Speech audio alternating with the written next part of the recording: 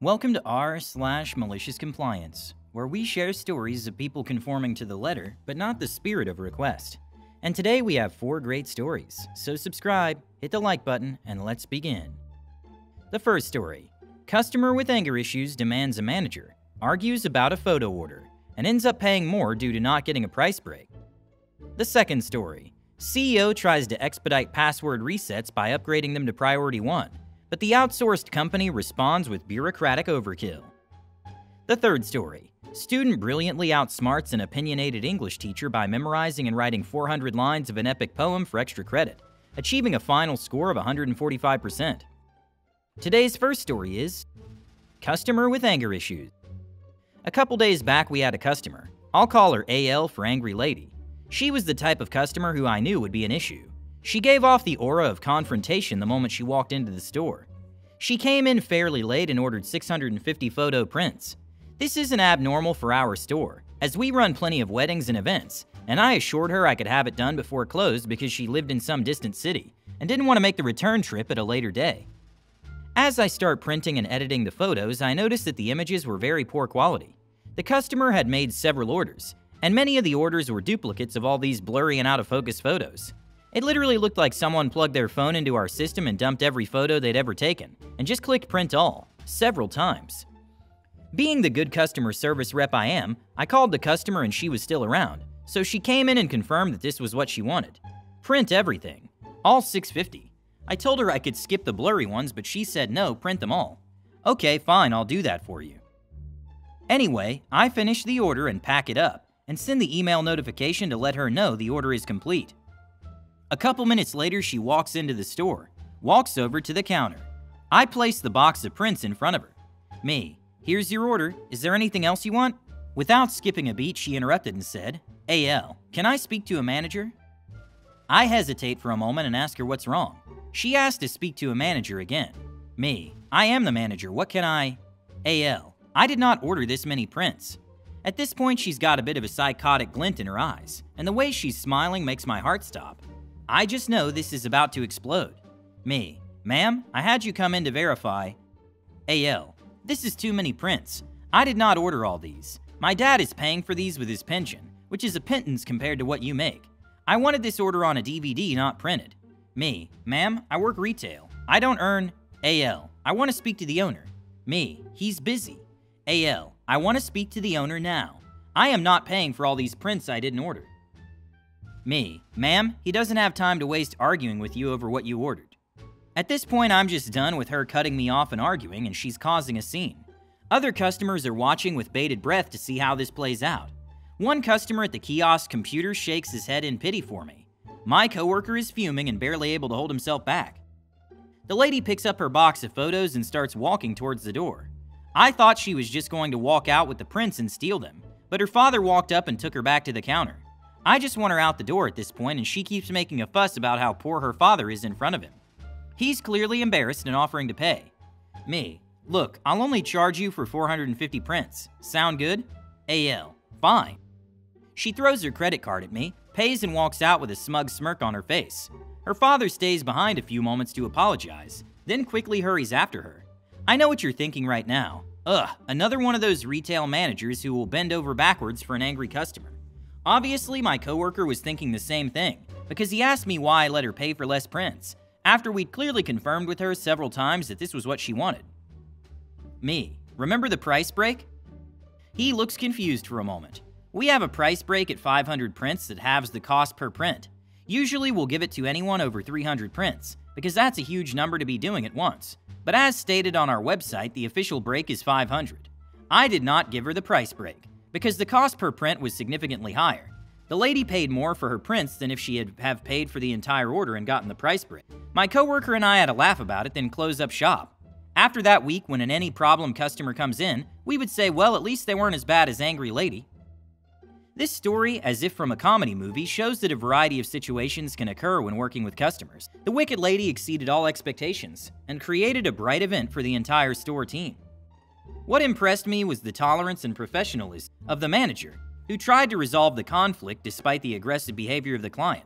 He even took into account the financial capabilities of the client's father and offered an adequate option, putting aside his professional merits. The story also shows the importance of understanding the company's rules and promotions, as in the case of the discount for 500 photo prints. Even in the most unusual situations, you should remain professional and protect the interests of your business. Unfortunately, sometimes you have to face unpleasant situations when working with clients, but the story ends with a smile when colleagues joke about the evil lady. She has certainly become a legend in the store, and an example of how important it is to maintain humor and professionalism in your work. The next story is CEO Malicious Compliance. Players: me. CEO: our CEO. India: the outsourced company based in India. The story: I'm an expert tech working as consultant usually for large companies. During this time, I was working for a very large supermarket chain in Europe. They have 110 plus stores in over 3 countries. At that time, I was working as an expert tech helping out with the more difficult tickets the normal help desk could not close due to the lack of knowledge or other problems. In this time, outsourcing was also new and a hot item. Every company, both Europe and US based, were outsourcing easy work to India mainly. This supermarket was not any different. We also chose an outsourcing company in India and started routing the mundane stuff there. Think password resets. Before this became portals, virtual desk resizing, and other really easy stuff. After we got off to a good start, we started noticing the easy tasks were closing, and also fixed and executed, only on the last possible moment. So a ticket example like this: user forgets password and submits a request. Prio 3 call, 5 workdays max, 4 days and 4 work hours later. Password is reset and user can log in again. For the non-techies, a ticket can have 4 priorities. 1. SH is on fire, need fixing ASAP. 2. Ticket is important. 1 business day is sufficient time. 3. Not really important. 1 week will do. 4. No time listed. Do it when you have time. Now you have to understand, the Prio 1 tickets should be very little and far between. If important stuff breaks, you have a big problem. So important processes, documentation, and contractual obligations exist to make sure one does not go bankrupt, both our company and India, on Prio 1 tickets. So after the help desk noticed, they asked my team, and thus me, to find out what the hell's going on here. Me: ring India. India: how may we help you today? Me: the password resets are slow. Can you guys please fix them faster because workers are waiting on them? India: sure, it can be faster. Give them a higher prio and pay the fee with the prio. Me: aw. CEO: so it came to my attention, and I'll pick this up from here as it's financially a big issue. CEO India: so can you guys please solve the tickets as Prio 1? But we will pay for them Prio 2. India: no can do. If you want higher prio, you'll pay more. Cue malicious compliance. CEO: India: we want to upgrade our password reset to Prio 1 ticket, with associated costs and obligations. India: that'll be fine, sir. We will do password resets now from Prio 1 importance. User: I forgot my password, please solve it. India: reset password, inform user, close ticket. CEO: No. Please give me an incident report. How could this happen? How can we prevent this happening again? We also have this 3-page template to fill out as per contractual obligations, and have a meeting with your CEO to streamline this process. India: spends a week typing up reports. User: I forgot my password. Please solve it. India: reset password, inform user, copy previous report with different username, close ticket. CEO: this looks copied from the previous report.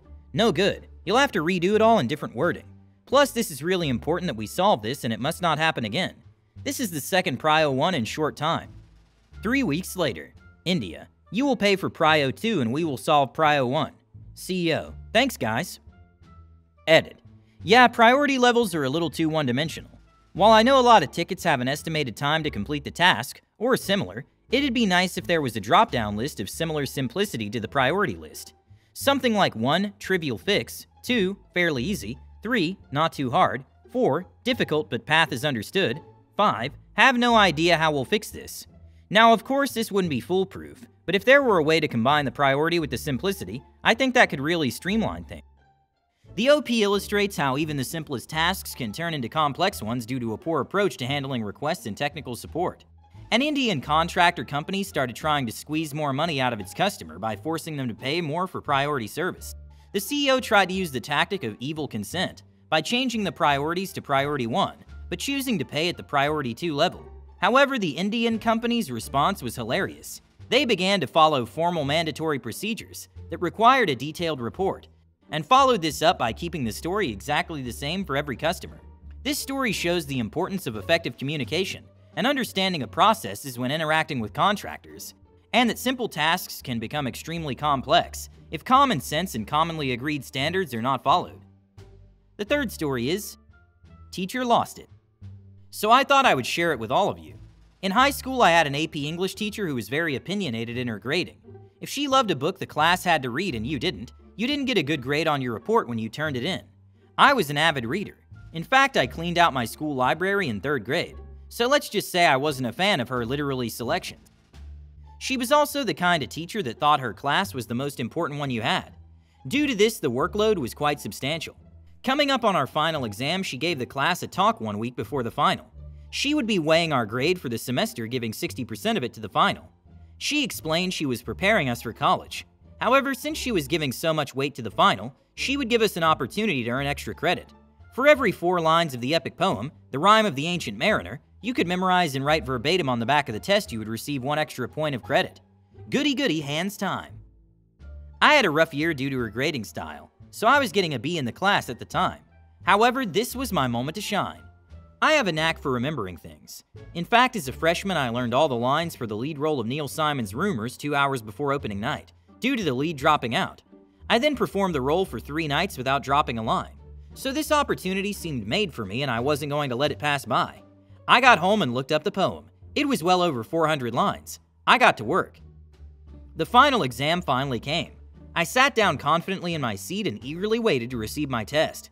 We received our 15-page final, and were told we had 3.5 hours to complete it. I put my name at the top and immediately flipped it over to the back. For the next 8 minutes, I ravenously wrote out 400 straight lines from the epic poem verbatim.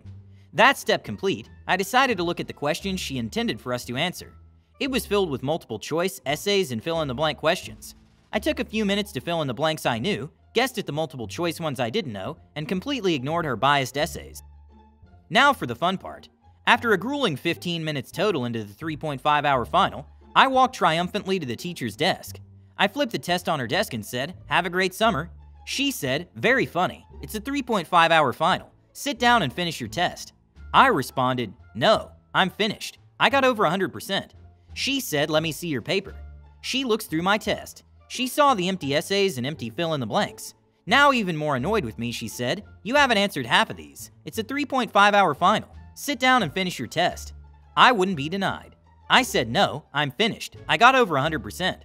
At this point, she's getting very upset, and the color in her face is starting to shift. "How do you think you have over 100% when you haven't done half the test?" She demanded. With a big smile, I said, "Look at the back. You said for every 4 lines of the Rime of the Ancient Mariner we memorized and wrote on the back, we would get 1 point of extra credit. You'll notice I've written 400 lines from the poem. By my math, that equals 100% of extra credit. Anything I answered in this nonsense is gravy, so I got over 100%. She turned beet red. Her knuckles were white holding my paper, and she stared at me with hate in her eyes. I said, "Have a great summer," as I walked out feeling like I had just dropped Mike Tyson with a single blow. I got an A in the class. My final was 145% out of 100. Edit. It's easier to ace a test when you know the exact question you need to answer. I also wouldn't be docked for spelling, grammar, or opinions if I knew the exact words to write down. It's the difference between a sure thing and a gamble. I was always told that line, "You only get out of class what you put into it." However, that's only half the equation. It also matters how much the teacher puts into the class. I was prepared for war if she had tried. This is a great example of how determination and intelligence can win out even in the most difficult of situations. The student decided to use his own intelligence and memory to get ahead of his teacher, who didn't seem to be very fair in her grades. You should always remain determined and stubborn in achieving your goals, even when the situation seems difficult or even unfair. Hit the like button to support the channel and subscribe. Have a good day.